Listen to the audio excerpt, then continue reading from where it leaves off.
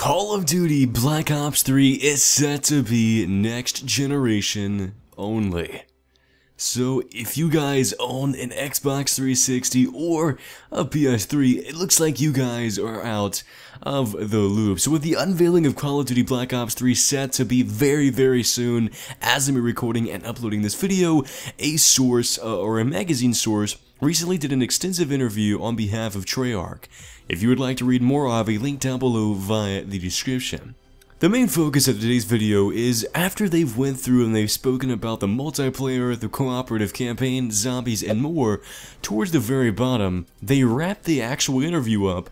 Call of Duty Black Ops 3 is set to be released on Friday, November 6th for Xbox One, PlayStation 4, and PC. So, it looks like we aren't getting anything on last gen. I was wrong. If you guys are not subscribed, a few days ago I made a video with regards to talking about BO3 on last generational consoles. It really made no sense to me as to why they wouldn't try to do it, due to the fact that there are still hundreds of thousands of people that are playing on Xbox 360.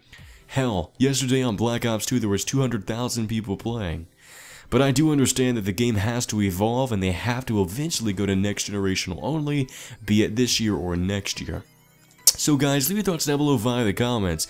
Do you guys already own an Xbox One or a PS4 or even a PC? So are you guys in the safe zone, or are you guys, left out of the loop? You have an Xbox 360 or PS3. I'm very interested to see what you guys think down below via the comments. Do you guys think this is a good move or a bad move? I'm very interested.